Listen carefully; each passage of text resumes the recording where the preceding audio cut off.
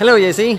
Hey. Yeah, we're here at the International Animal Rights Conference in Luxembourg, and you are here representing Sentience Institute, right? I am, and I'm giving a talk tomorrow on the end of animal farming. Right. Can you tell me a bit about Sentience Institute? What is it? Sure, we're a think tank focused on expanding humanity's moral circle.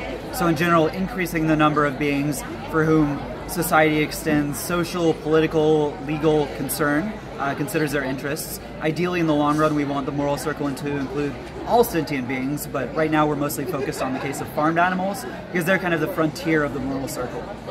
Right. And what do you do there? I'm the research director, and I'm the co-founder. We just started a year ago. We have 4 team members now, including one who's focused on technology, so looking at things like GMOs or biofuels and seeing how technologies succeed and fail, because other technologies like clean meat, for example, are really important for expanding the moral circle, making it easier for people to stop eating animals, for example.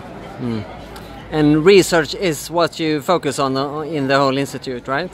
Yeah, exactly. So we have an executive director, Kelly Witwicky, who's our leader and is managing and doing all of that work. And then the rest of us are focused on research. We're really providing evidence to advocates and to anyone who's interested in expanding the moral circle for them to be more effective. So we're not doing it ourselves, we're more supporting others who would like to work on that. Okay. Yeah, and as you mentioned, you will be having a talk here tomorrow about your upcoming book. Yeah. Tell us more about that. So it's the end of animal farming. It's the culmination of the research I've done in the field and others have done. And it outlines a roadmap towards a animal-free food system.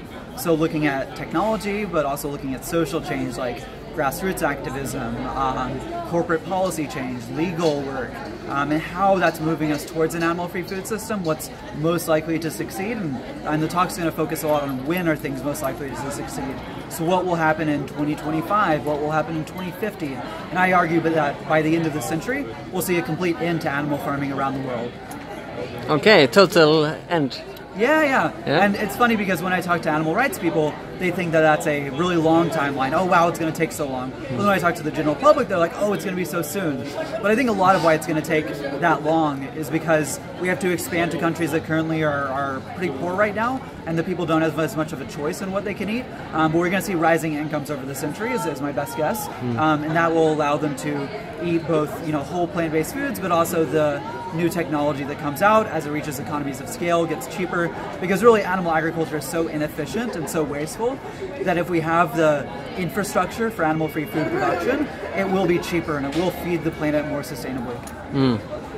And your book will come out not only in English, but in some other languages as well, right? Yeah, so right now we're in discussions with foreign publishers, and one of them is considering publishing it in Swedish. If we were to do that, it would have a chapter on the Swedish animal agriculture system and some other, changes to make it more relevant for that audience. But it will be available in English and it ships worldwide, and that will come out November 6th. And then the foreign translations will come out in the coming months and years. Great. Thank you so much, Jacy. Thank you, and thanks for all you do for animals. Yeah, thank you.